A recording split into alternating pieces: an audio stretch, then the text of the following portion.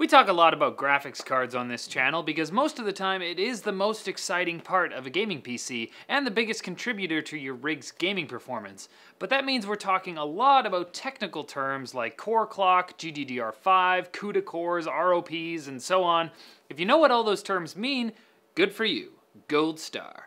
But for those of you who don't know, for the layman out there, this video should help you understand the basics of what they mean and whether you should be actually paying attention to those when shopping for a new GPU, or graphics card. The GPU is the actual chip, but sometimes we say that it's... See, this is why we're here.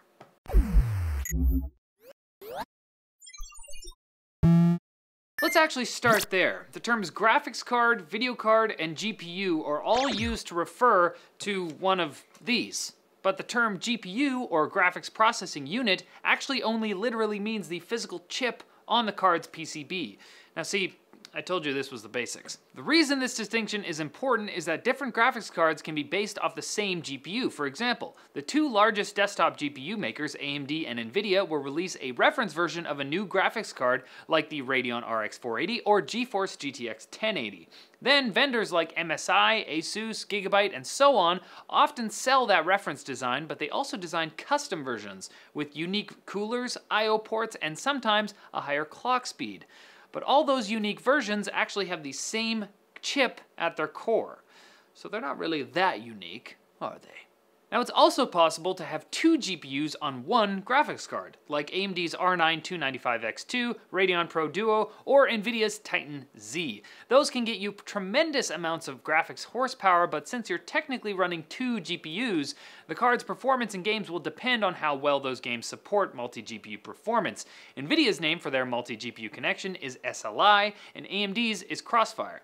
Sometimes, like in the case of NVIDIA's 70 and 80 cards, like the GTX 970, 980, 1070, and 1080, two graphics cards at different tiers will have the same chip, albeit with some modifications. The GTX 970 and 980 are both based off the Maxwell GM204 GPU, while the 1070 and 1080 are based off the Pascal GP104. Now speaking of Maxwell and Pascal, you might be aware that those terms refer to the GPU architecture, but what is that? A GPU's architecture is the platform or technology it's built on. New graphics architectures are developed by AMD and NVIDIA around every 1 to 2 years, and they often shrink the size of the physical components of the processor, which allows them to fit more features and transistors onto the GPU die. Die meaning the actual silicon in the chip. Architecture changes can also reduce the amount of power required to run cards. For this reason, it becomes problematic to compare different generations of graphics cards based on certain specs alone, as separate architectures use the resources available to them differently. Speaking of those certain specs, let's look at the first one, memory. Video memory, or video RAM, serves the same function as system RAM, in that it holds whatever data is currently being accessed by the GPU. These are the textures and images that make up what is displayed to you on your screen. VRAM becomes especially important when running at higher resolutions. If you want to know more about how much VRAM you might need in a graphics card, I wrote an entire video for Linus actually, so you can click here for that video. For this video, we just want to know a couple things. Having more VRAM won't automatically get you more frames per second, but having not enough could cause textures in-game to pop in and out. Right now, it seems like 4 gigs of VRAM is kind of the sweet spot for around 1080p, with 2 gigs being found on lower-end cards that would run with some settings turned down, and 6 to 8 gigs allowing the headroom that's needed for 1440p and 4K. Again though, that's assuming the card has the raw power necessary to run those resolutions in the first place. And games will differ from each other in requirements as well. Some games are super needy, and some will take whatever you've got, just like people. One of the indicators of that raw power I mentioned earlier is the core clock. This refers to the frequency at which the GPU is running, measured in hertz. While this can be used as a general measure to compare the power of different GPUs in one generation, it can't reliably be used for comparison between different generations, as developments in architecture, as we discussed earlier, render those comparisons moot.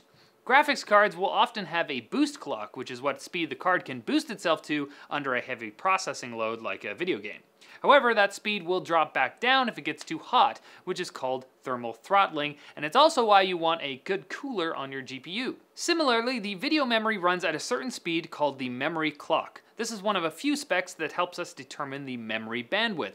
The others are memory bus width, which is how many bits can travel to and from the VRAM each clock cycle, and the type of memory used in the GPU, either GDDR5, GDDR5X, or HBM, which is vertically stacked RAM that we've only seen in AMD's Fiji GPU so far. Memory bandwidth is measured in gigabits per second. Think of it as a tube connecting the GPU to its VRAM. The bigger that tube is, the more effectively your GPU can use its VRAM. Having tons and tons of memory won't do any good if the bandwidth is too small to use all of it at once. You can't squeeze an elephant through a tube sock, not without some excellent engineering. Alright, it's time to speed this up. We're going to go down a typical spec list and give quick definitions for each. CUDA cores. CUDA stands for Compute Unified Device Architecture. It's NVIDIA's custom programming language. CUDA cores are the physical cores in an NVIDIA GPU. In AMD GPUs, these cores are called stream processors and use the OpenCL programming language. We don't compare these across generations and architectures for the same reason we don't do it for core clocks. Transistor count is another spec that is just what it sounds like. The number of transistors in the GPU, and you don't need to worry about it except as a fancy high number. Now these next specs really don't matter unless you're going to do an in-depth technical analysis of a graphics card. Texture units basically assist in applying textures to 3D models.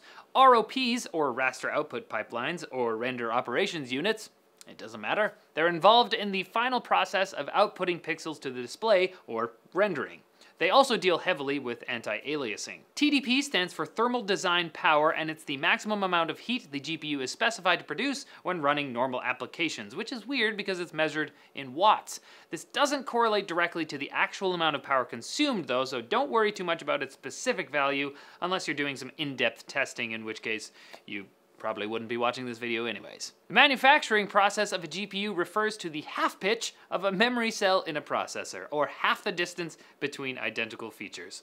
It's measured in nanometers, and a new process is developed every 2 to 3 years. AMD's RX 480 is made on a 14 nanometer process, and NVIDIA's 10 series GPUs are made on a 16 nanometer process, which is why this generation of GPUs has a pretty big performance leap over last gen's 22 nanometer processors. Alright, so that's it for the rundown for specs. If all of these different specs don't really help you when you're looking to buy a GPU, what should you look for?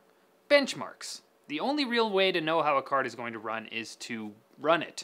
Specs can give a general idea of how a card might perform relative to another, but there's no way to know for sure until you actually put it to the test. So before you purchase a graphics card, do your research. Read and watch reviews of that card compared to other cards, and then you can make an informed decision. Well, I think that's about enough of that. Hopefully for the uninformed out there, this video helped clear things up a bit. If you want to see more, you can click here to watch more videos, follow us on Twitter over here, or like the video and subscribe to NCIX Tech Tips. Now, we're going to put all of these back in their boxes so I don't ruin them.